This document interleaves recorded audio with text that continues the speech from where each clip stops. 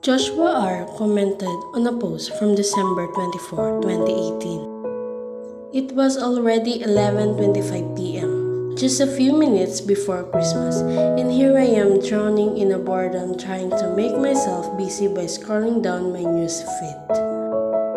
When one notification catches my attention. A post from a page 2 years ago, and out of curiosity, I look at it. I want to spend my life with you, only you. 1,045 likes, 540 comments, 3K shares. That is the content of the post. Then there was a name there. He mentioned his girl, and then again, out of curiosity, I look at the woman's reply.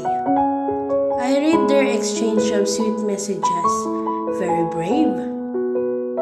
I can't help but feel sad and shaken. It seems like it's just me because it's like when we've just been. As I read the comments, I couldn't help but laugh at what I saw.